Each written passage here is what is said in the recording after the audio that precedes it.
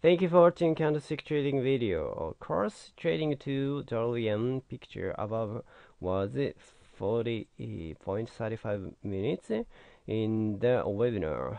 Your analysis during the webinar was, of course, where doji appeared and the price went down. A little bit of air pocket appears and price went up, so buy stop to cross center. Question 1. Where is the stop loss? 2. What is the target? 3. Please show me the air pocket here. You concluded by saying you can buy and sell with this cross center trade. Question 4.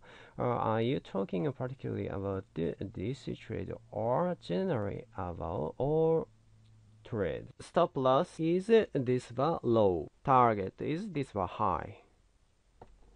Here is air pocket. I'm talking about generally about all trades.